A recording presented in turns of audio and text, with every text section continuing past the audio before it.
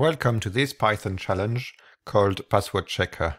You can access it at the web address that now appears on the video.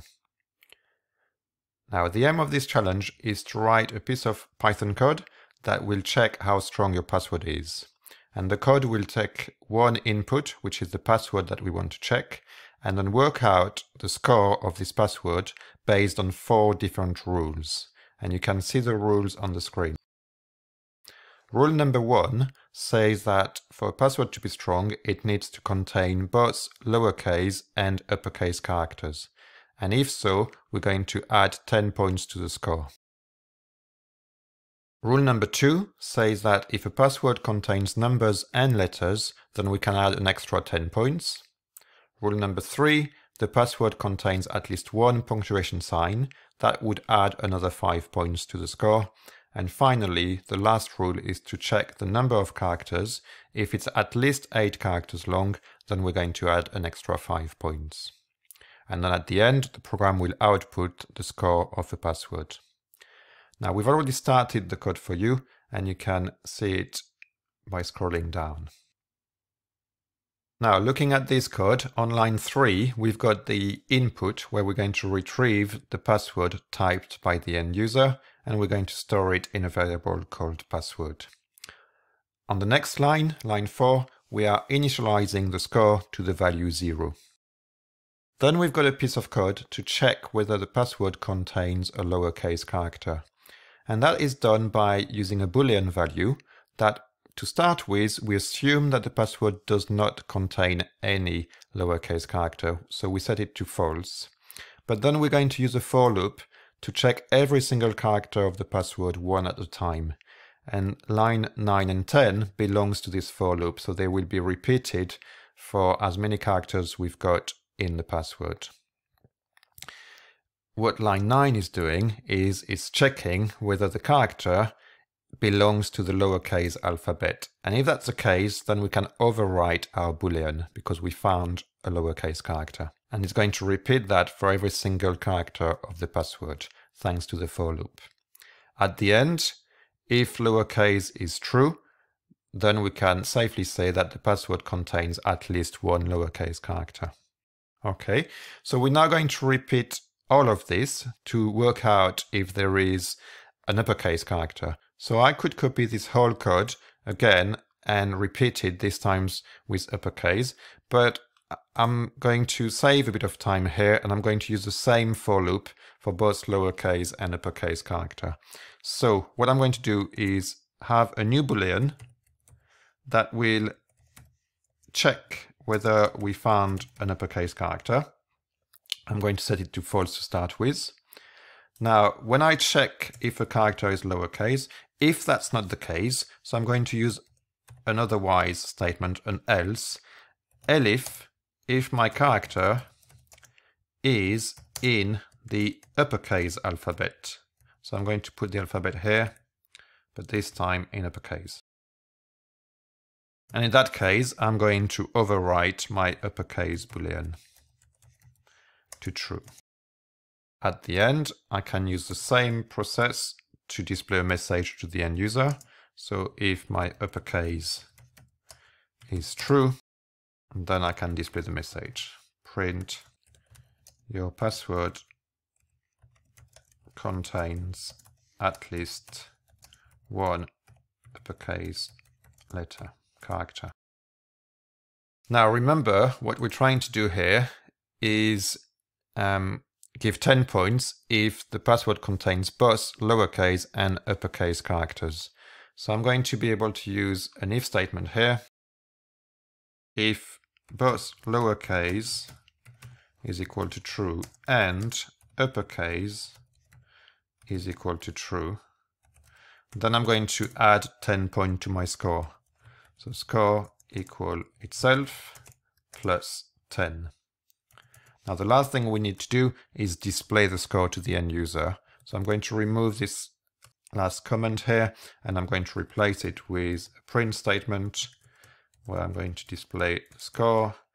Now I'm going to concatenate the score here, but remember my score is an integer value, so I need to use the str function to make it a string.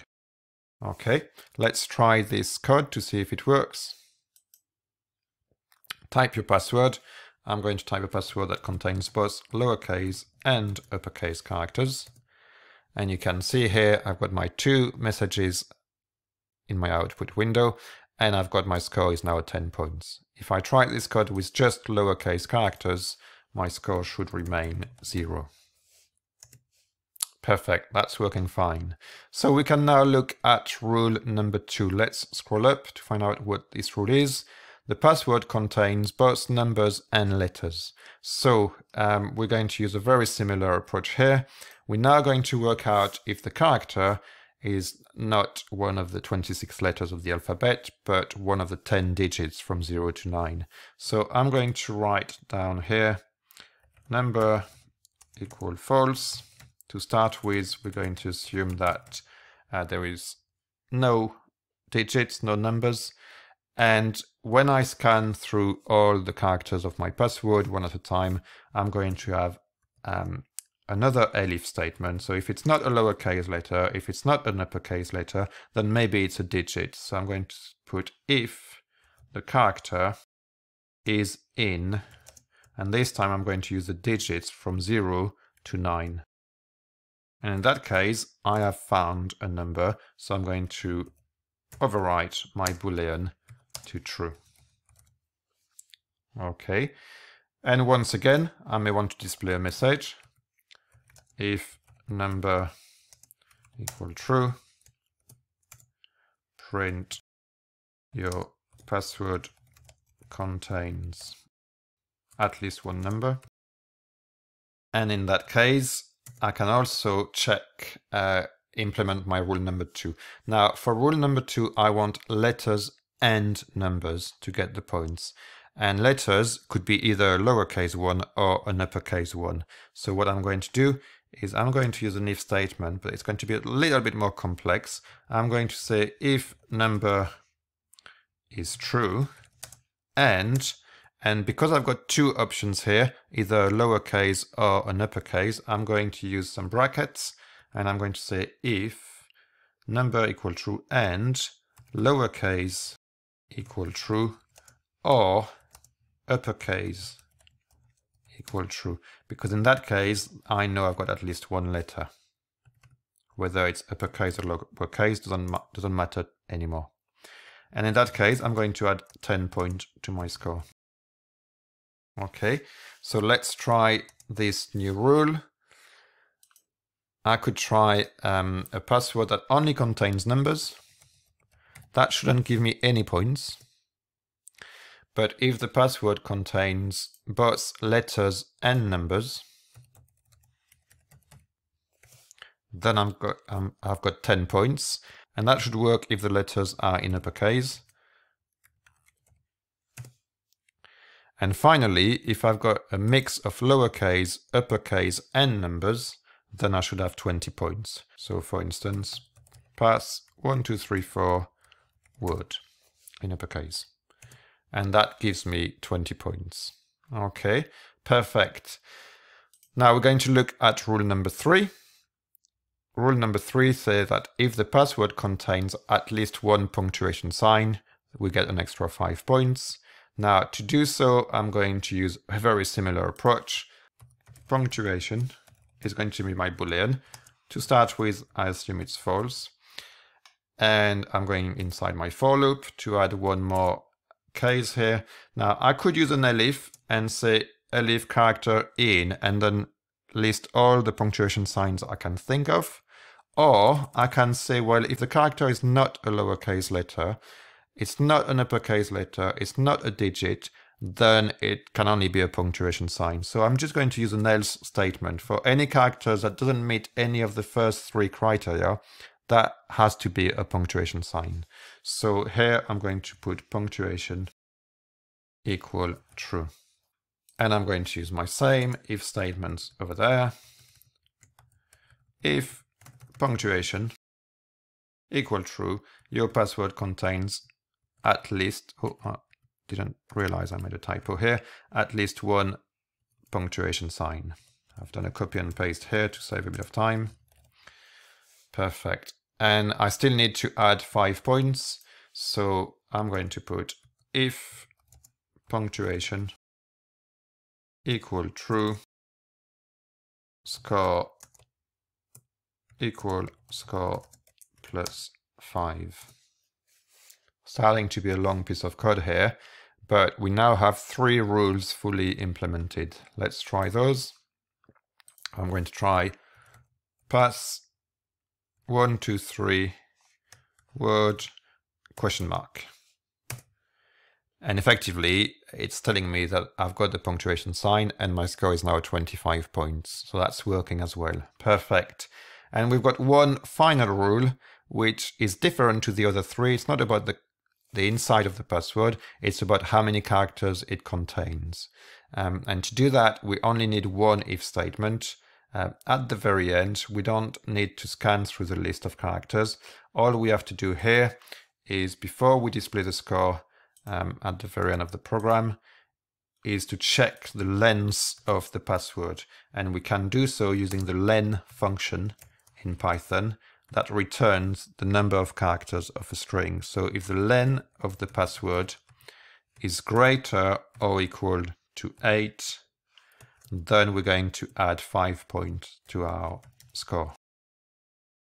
And we are going to display a message as well. Print your password is at least 8 characters long. So that's quite an easy rule to implement because we have a len function in Python that works out the number of characters of a string. Okay, and that's it. That should be our code now fully working, and we're going to test it. So what we've got, if we scroll down, we have a test plan with lots of different passwords, which are more or less secure and hence have a different score.